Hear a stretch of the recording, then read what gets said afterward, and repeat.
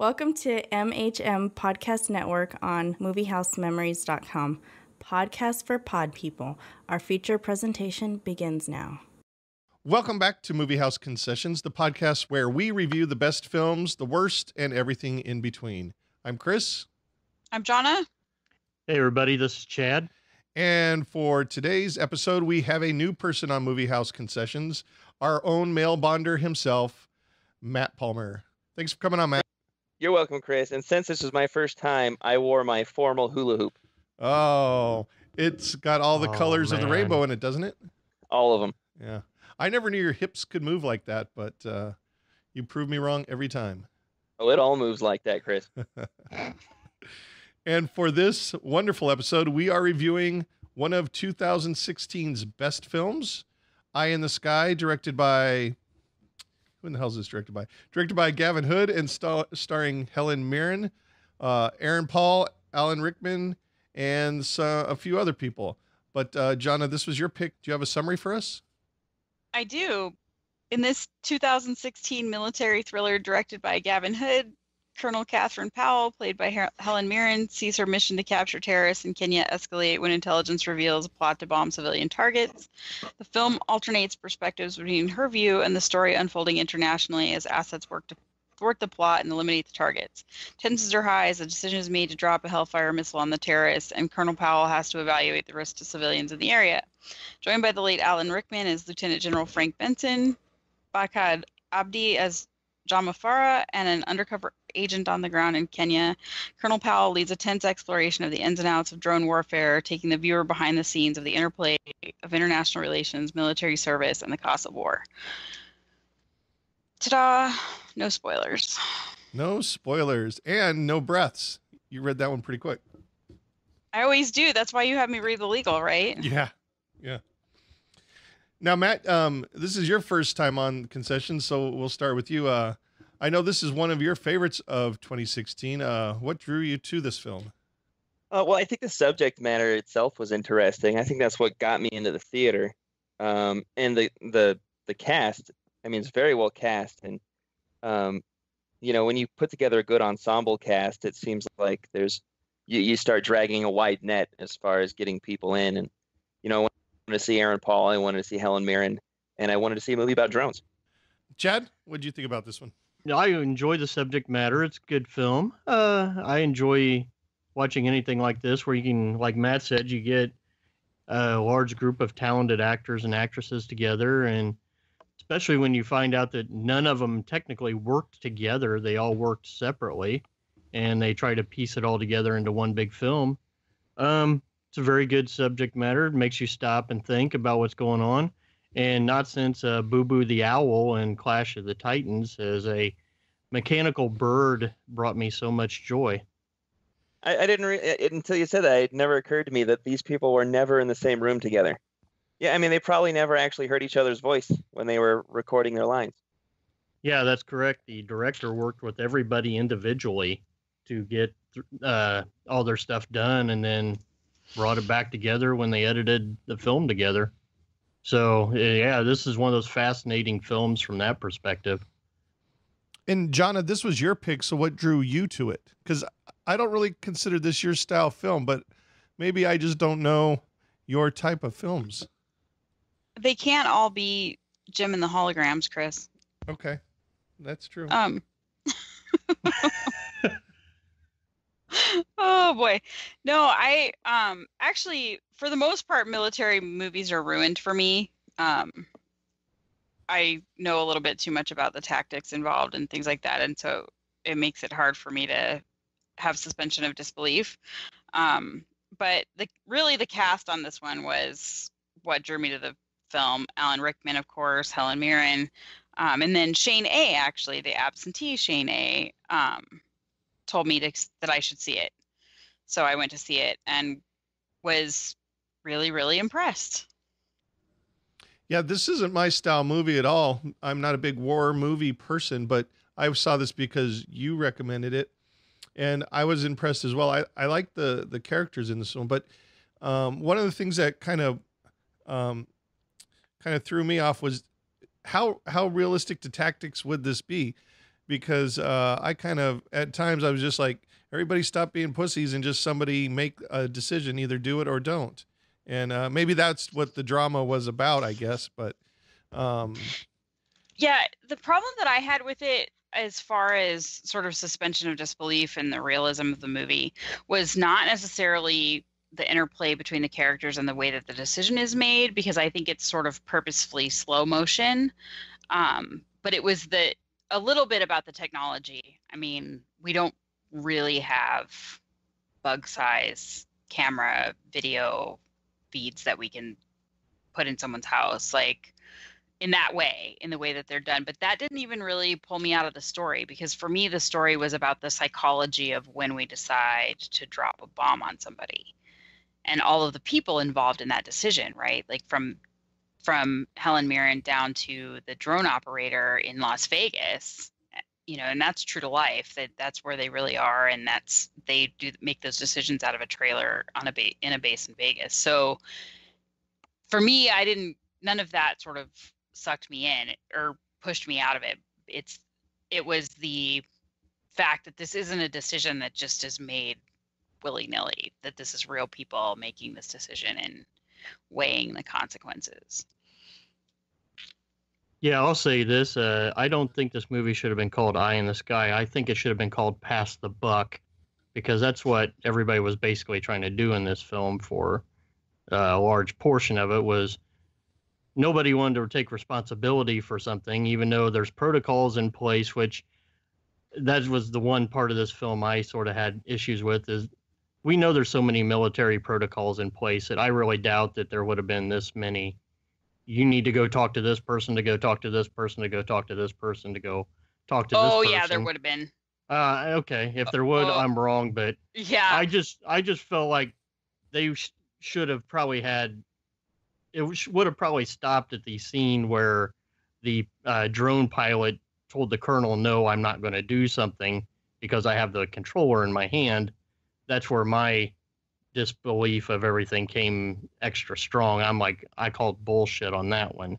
So that's why everything past that, when everybody's trying to call everybody who's on the shitter, not on the shitter, scared to drop their ping pong paddle, all of that sort of just lost me after that, because it was just a big game of pass the buck and trying to make it more psychological than it needed to be. But for the most part, it was well done in how they did it. I just thought they tried to play pass the buck a bit too much.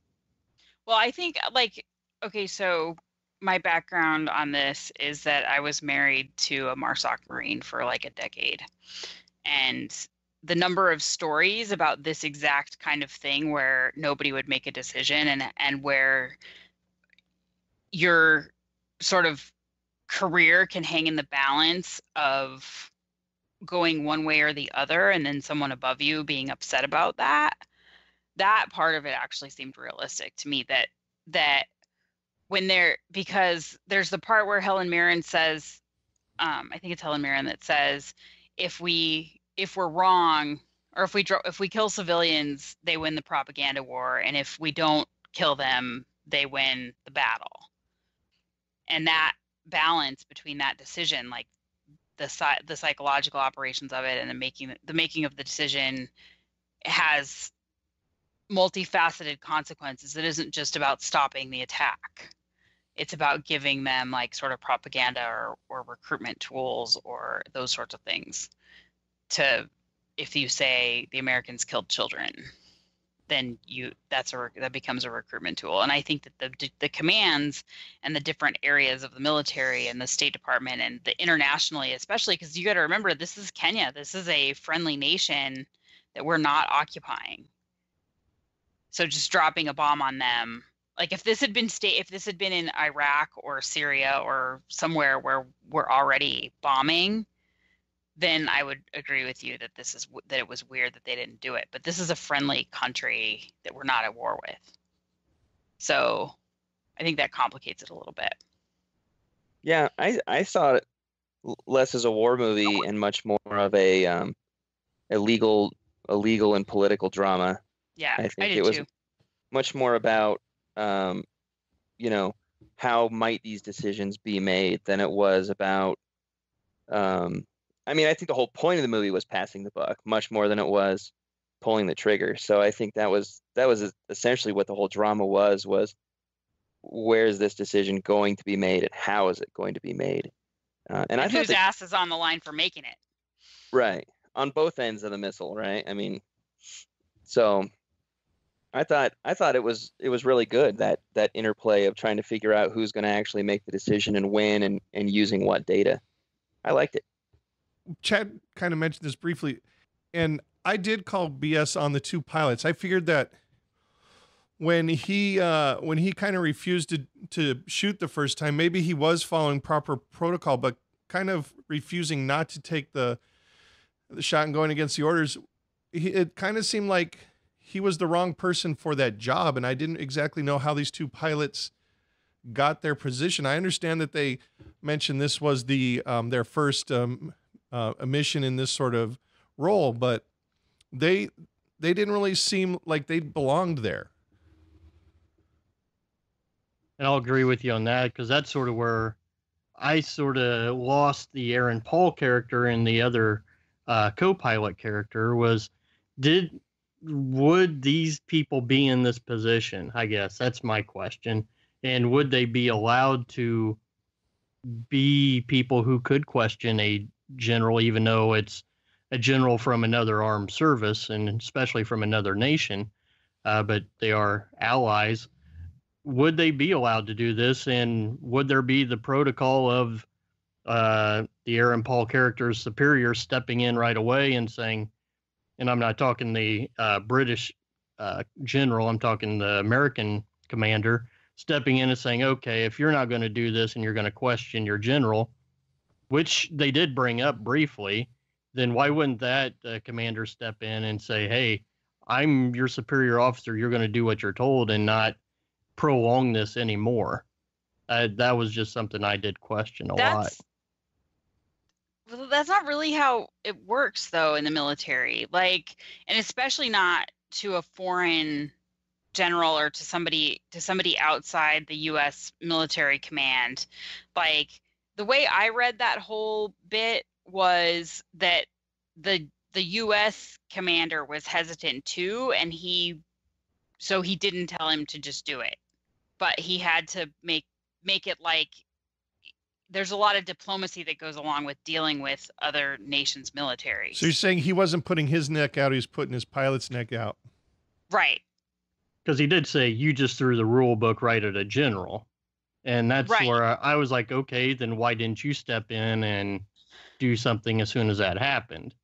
I read it more as he was on the fence too. And so, and the other thing is that there's a little bit of sort of subtext that's happening with the images of the drone pilots in Vegas. Like, there's been a very long running sort of debate within the military community and within, like, sort of somewhat in popular culture. Like, I think there was a film before this one called The Good Kill that addresses what the guys in the trailers in Vegas like go through, and that they have to make these decisions and that they carry this with them.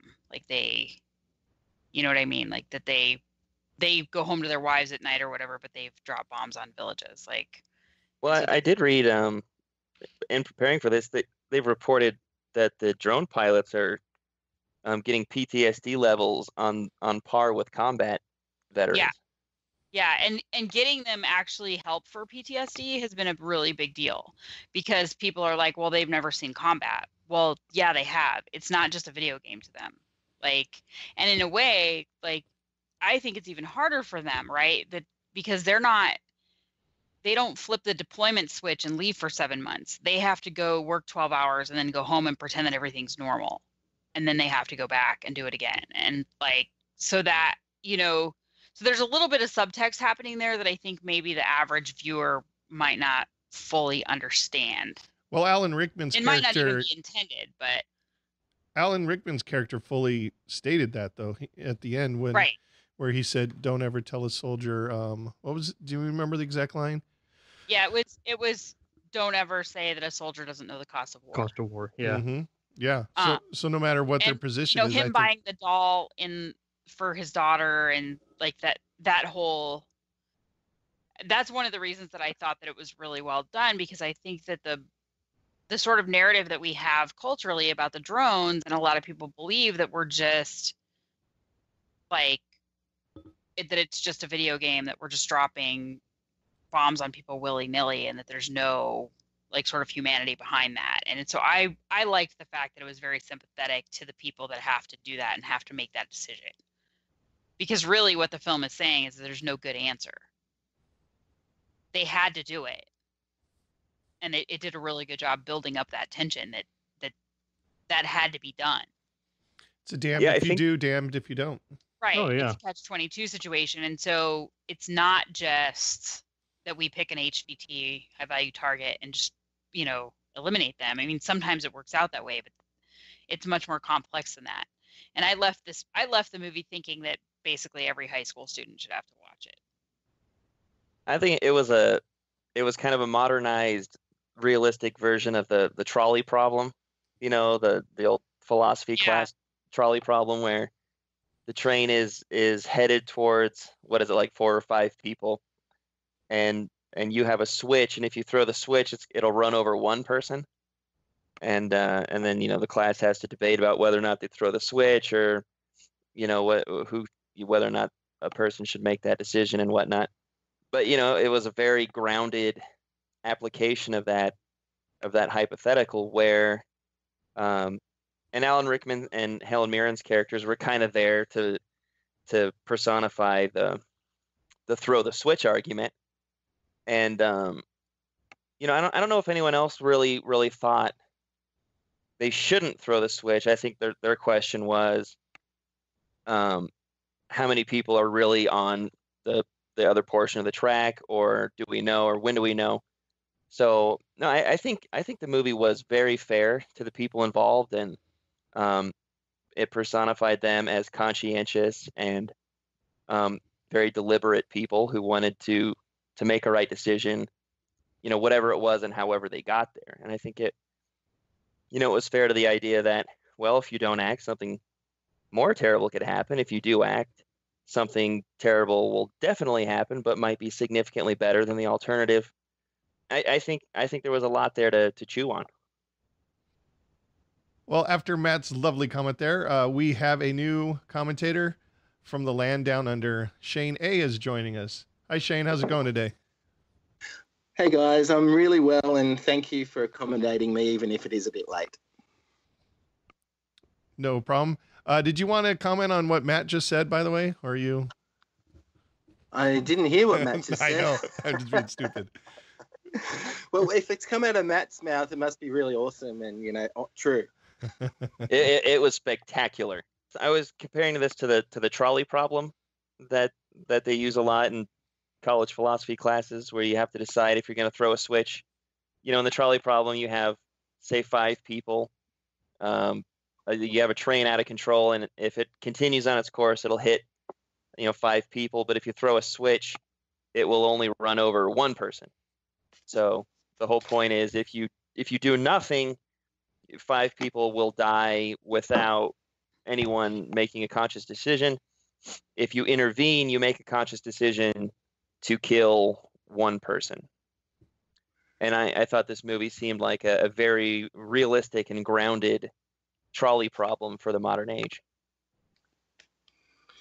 Definitely. I've never heard of the trolley problem, but it's a pretty serious subject matter, and I'm sure there are incidents like this happening on a regular basis that the media are not made aware of. Happen a lot, probably. Big decisions to be made, and the way they did it in the film, I mean, it kept the intensity up at high levels for a long period of time.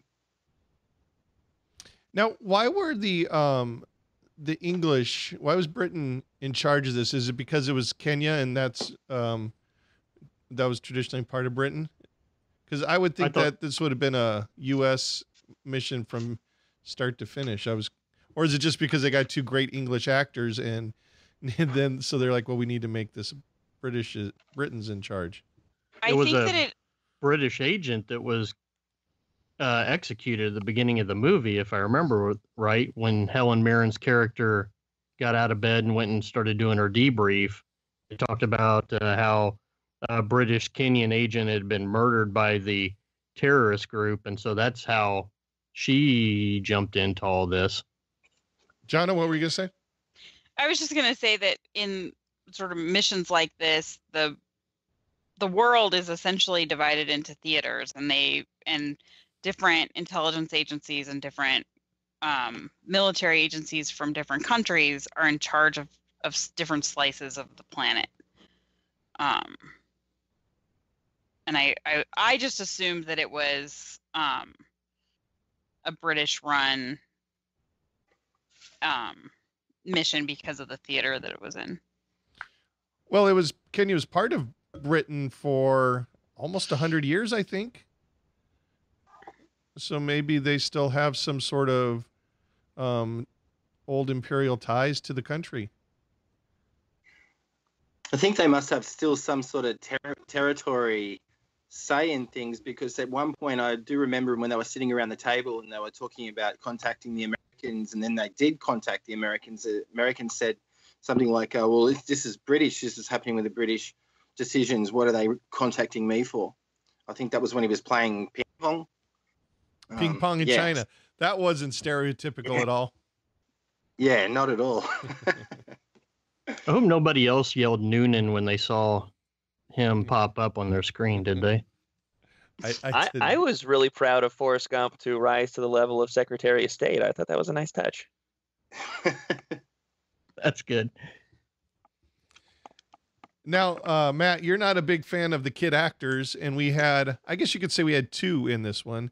The girl was the main source of conflict in this one, in this film, I believe. So what did you think of our two kid actors? Well, I think they did a good job. Because first of all, you had what I thought was a really good ensemble cast. Just everyone was really good.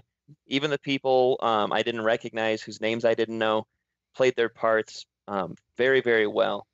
And I think what you do that really works is you don't really let the kids compete, and you don't give the kids more than they can handle. And so, you had the girl who was great at what she did. She was kind of there to be a little more superficial character, but a very charming young lady who was kind of there to show us the cost of these decisions. And she did great.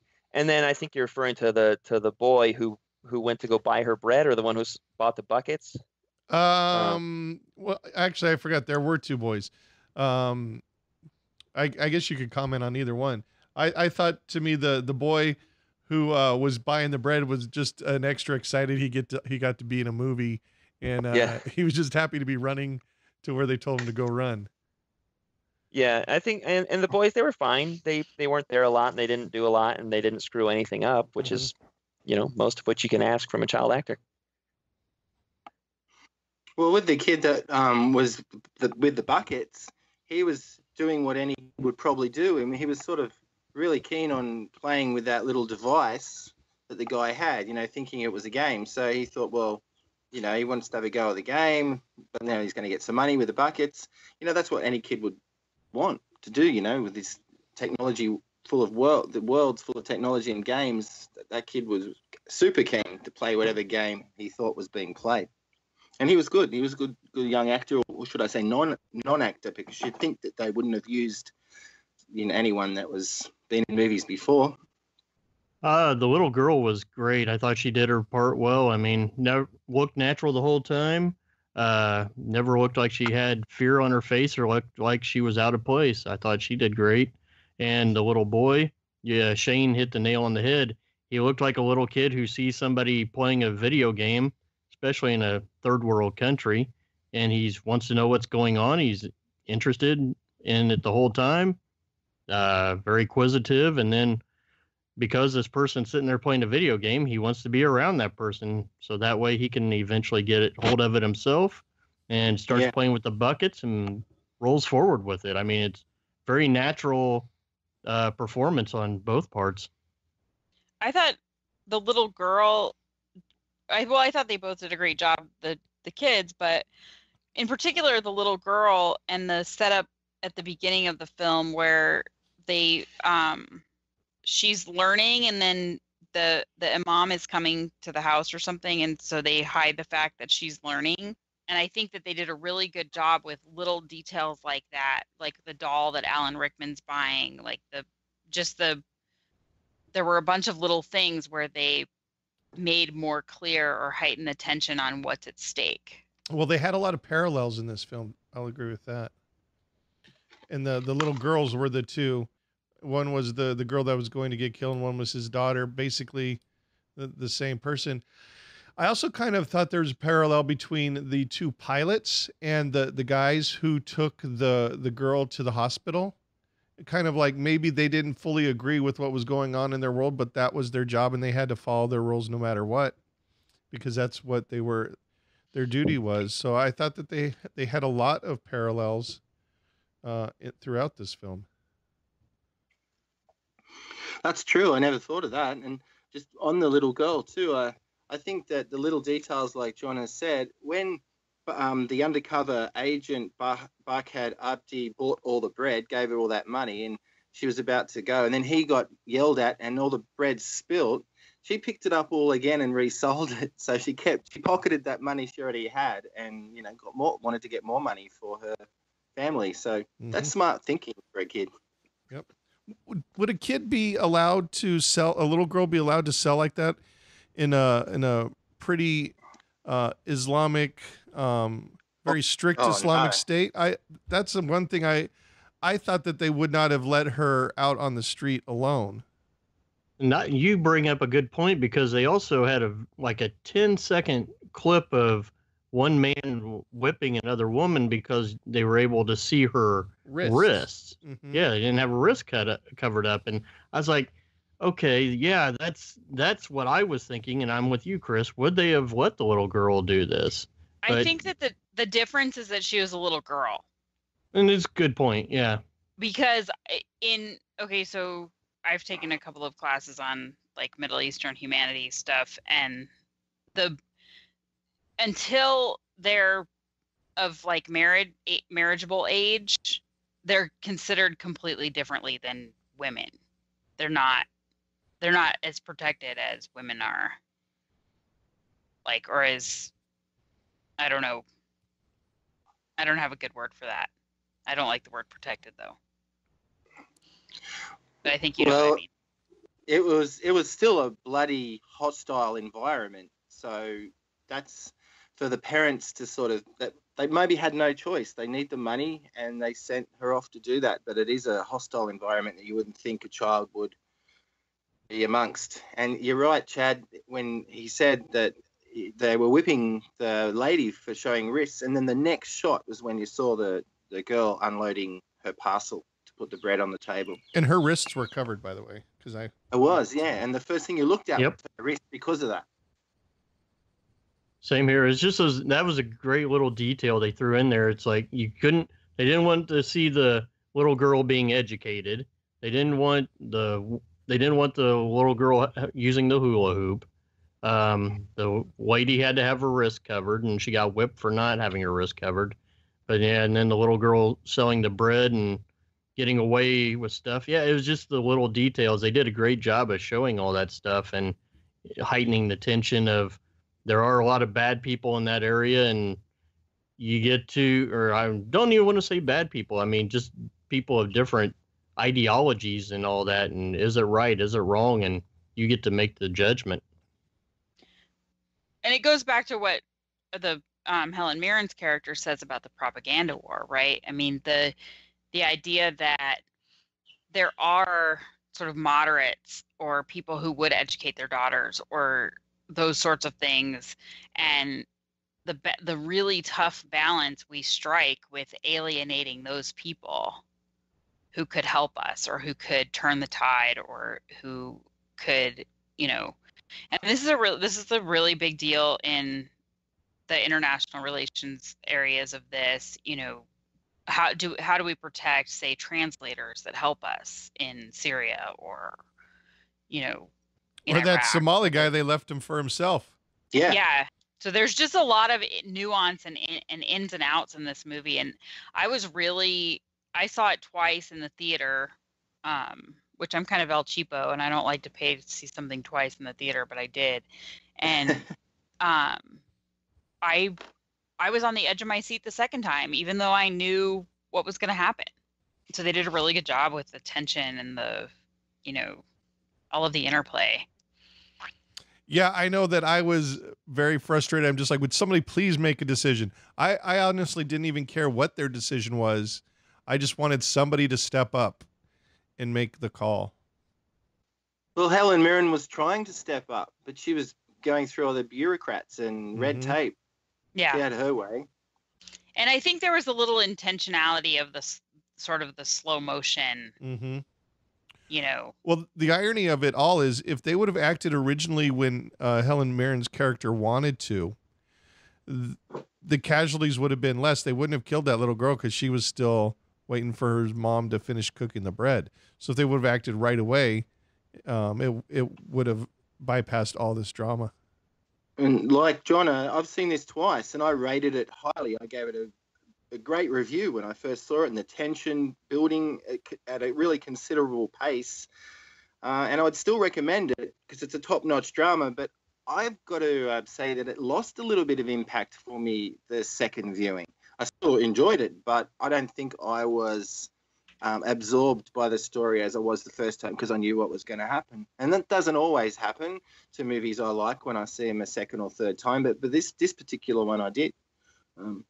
I think I appreciated Helen Mirren's her role a lot better too in this, and a couple of the other actors. But the impact I remember having when I first walked out of the theater, seeing it the first time, I didn't have the second time.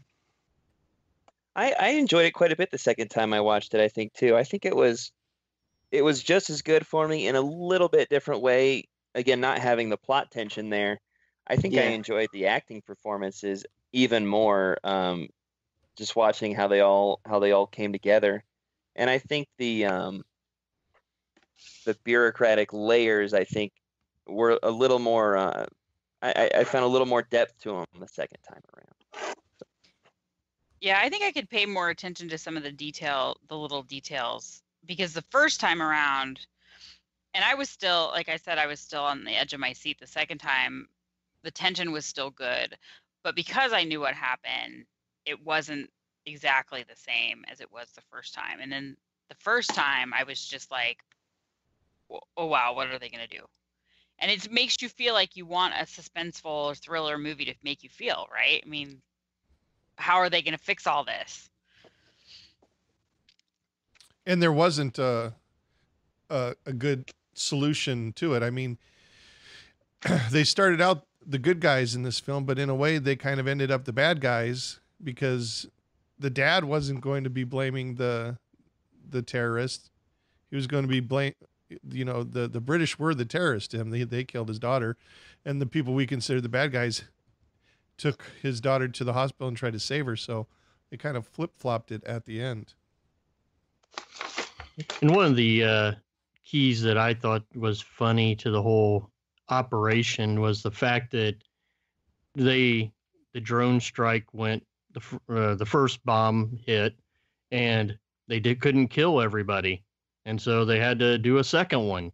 And I thought that was sort of very apropos for this situation, because it took so much time and so much decision making, and after everybody had gone around in circles a million times trying to figure out who in the hell was right and wrong, and even eventually lying about or misleading about some of the information, that they couldn't even get the job done adequately enough to finish everybody off. So they had to do it a second time. And I thought that was a nice little touch to this as well.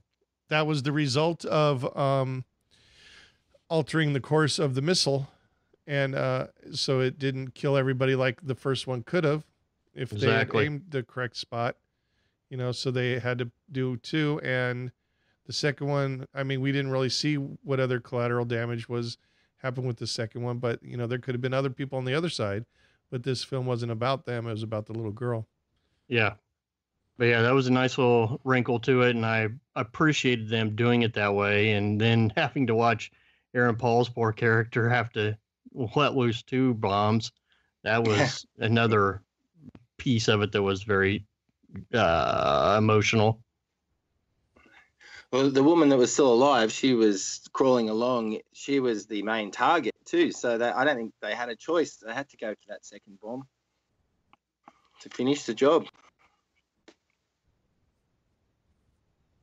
Mirren Paul, as you say, Chad, his acting is fantastic. He's not made the best film selection decisions since his Breaking Bad days, put him in the spotlight, but he's done some okay movies, and this is one of his best ones for sure. I didn't like Need for Speed, or 999 was pretty good, but Central Intelligence, he showed his comedic side recently, but this is definitely, I think, his best film to date he's appeared in since Breaking Bad. And this was Alan Rickman's very last film.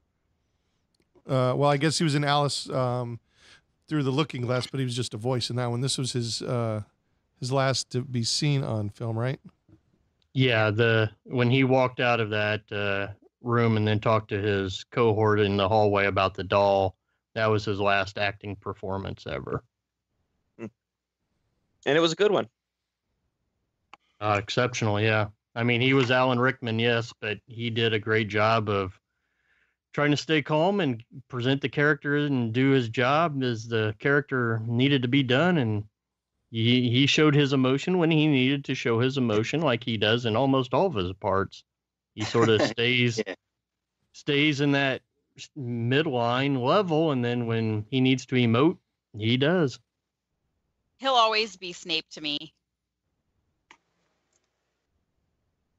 He'll always be a German terrorist to me. Exactly. He'll always be Hans Gruber. I was waiting he was going to bring up Hans Gruber. Yeah.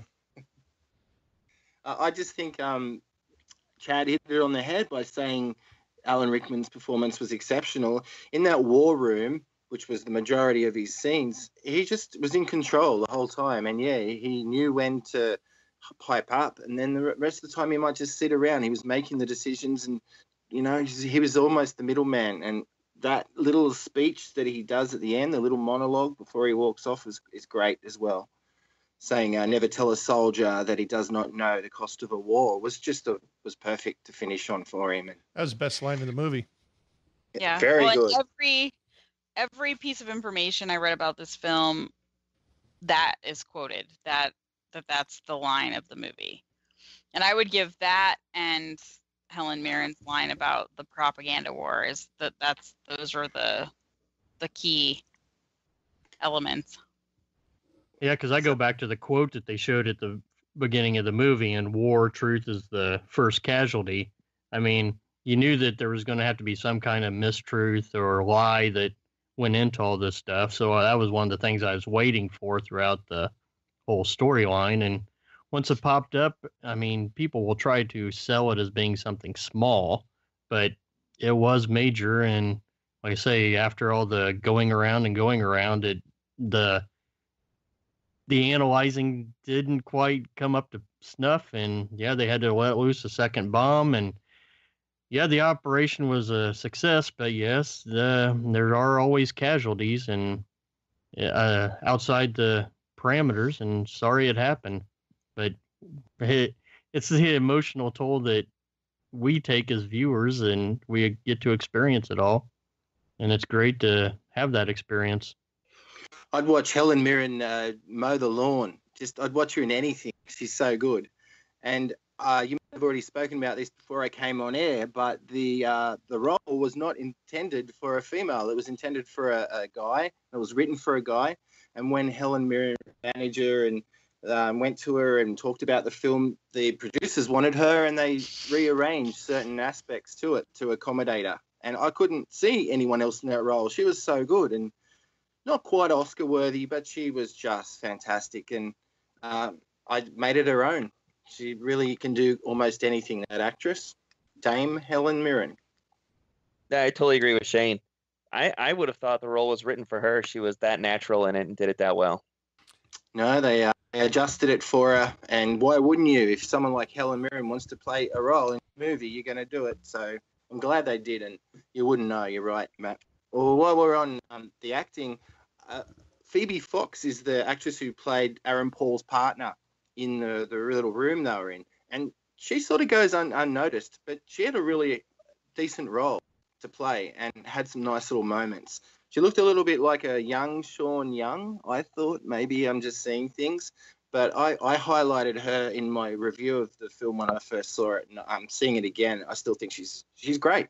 She just has little moments, and she bounced off Aaron Paul's acting really well. Well, she took the most delight in the little girl hula hooping in that scene. Yeah, that was one of the lighter moments. There weren't too many. The music was good too. It was subtle. They could have had real high tension, trumpets and, a big orchestra playing, but they kept it low key and sort of like a moody soundtrack, which built the tension up. I think it fit real well because I didn't even notice the soundtrack, but I'm sure it definitely added to the tension. Yeah, it was low key and it was playing under a lot of the scenes, but it was there. It was like a constant sound more than music. It was more of a constant sound, and occasionally it would pipe up when it had to, but wasn't overbearing like a lot of these movies can be. Did you guys talk about those drones yet?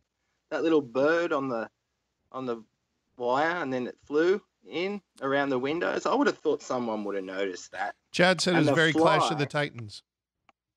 Yeah, that's true. And what about the fly running out of batteries, or the beetle? I'm sure they would have a battery that lasted, 24 hours or something for something like that, or a backup. Now, Chad and Shanae, we just reviewed Simon Says, where they had the same sort of devices. Who did it better? We're on the same page, Chris. I think Eye in the Sky did it just slightly better than the robotic fly in Simon Says. But yeah, you and I are on the same page. I was thinking the same thing when they had the beetle flying through the air. I was like, oh shit, here we go again. Mm-hmm.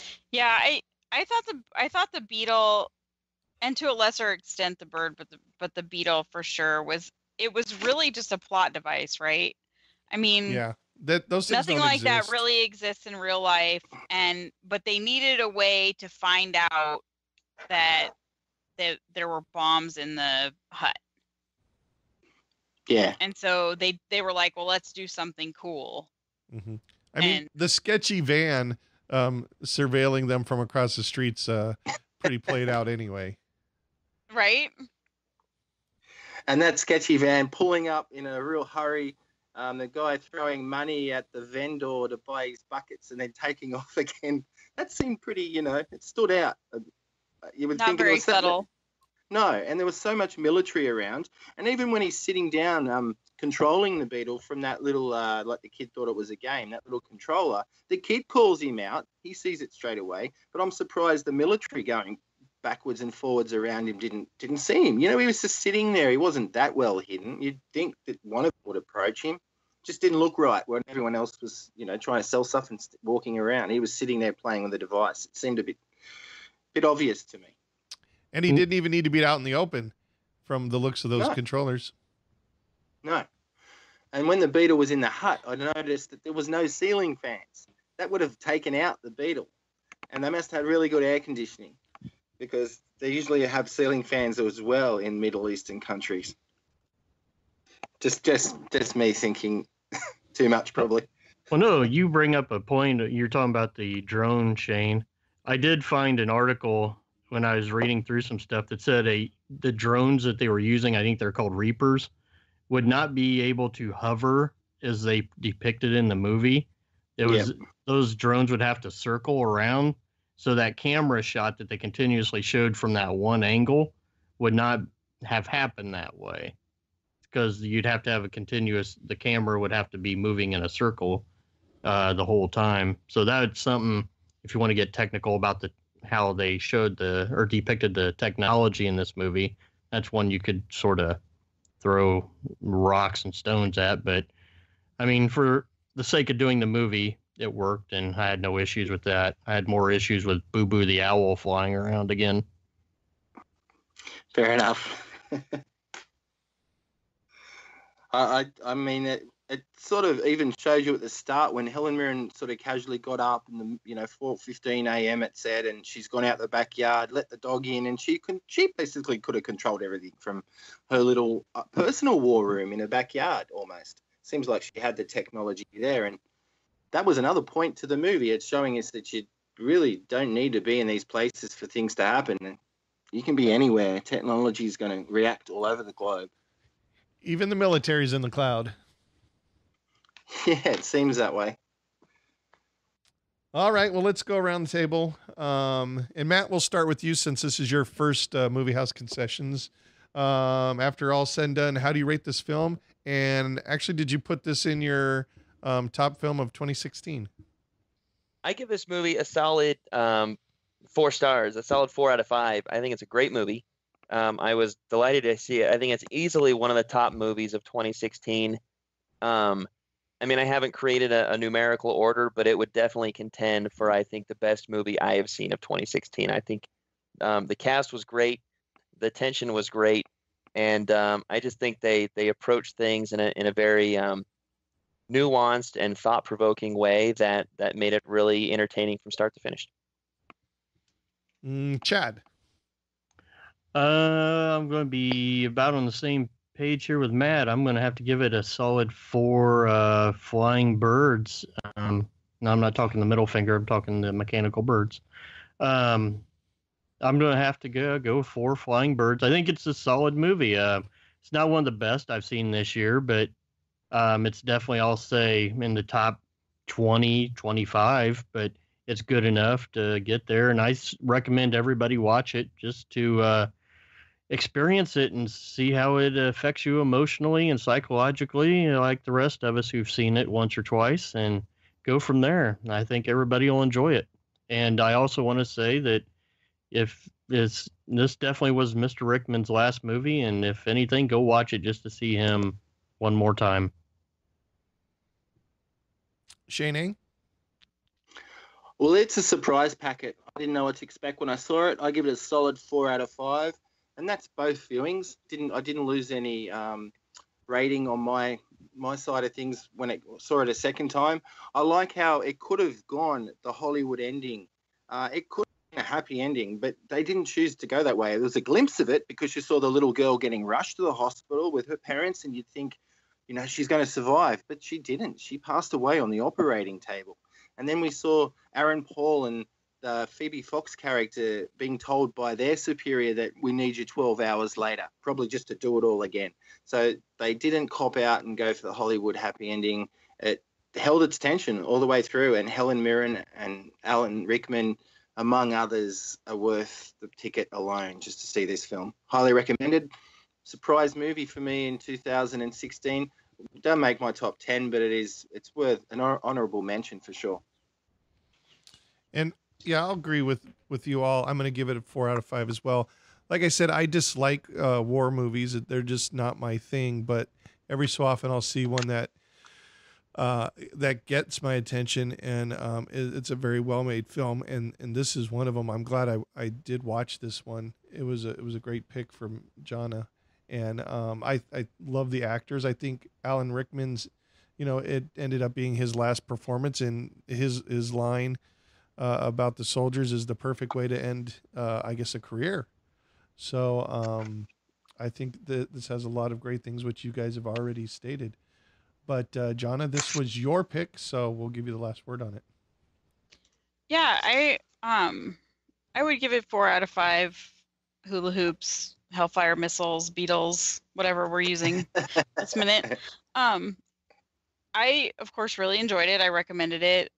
Shane actually told me to see it, so I went on his recommendation earlier on. Just really well made, great cast. Alan Rickman's awesome. Helen Mirren's awesome. The guy whose name that's going to leave my brain right now, who was in Captain Phillips, who played the agent on the ground, was really good. I mean, everybody was really good in it, and it's well worth the watch, if for nothing else than the sort of intellectual exercise of thinking through the questions the film presents. So I really enjoyed it. I'm glad you liked my recommendation. Thank you for listening to me. Well, that's it for our review of Eye in the Sky. Please let us know what you think of the film in the comments section on our website and rate it from 1 to 5 stars on that page as well. If there's a film you'd like us to review, please send us an email to comments@moviehousememories.com and give us your name and city as well. Well, that does it for this episode of Movie House Concessions. Matt, I would like to thank you for coming on. Hopefully you'll show up again for one of our podcasts on this one. Thanks, Chris. Until next time, I'm Chris. I'm Jonna. Hey, I'm Chad. Thanks for showing up. And I'm Matt. And I'm Shane A. Thank you for letting me in a little bit late, but better late than never. And this concession stand is now closed.